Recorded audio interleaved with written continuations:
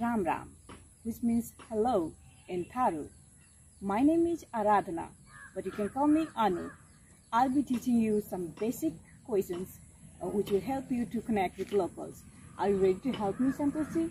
Absolutely, Anuji. I am excited. Great. So let's start with the basic questions. To ask someone's name in Tharu, you can say Apnek Now Ka Ho, which means what is your name? Apnek now ka ho. Got it. Perfect. Now, asking someone's hometown is a great way of showing the interest. So, to ask where are you from, you can say Apna kahan se aili. Apna kahan se aili. Okay. What if someone asks a trick participant, where are they from? Good question.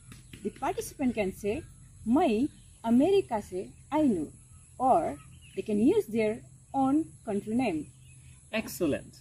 Now, if you want to know someone's occupation, you can ask Apna ka kaam karti, which means what is your profession?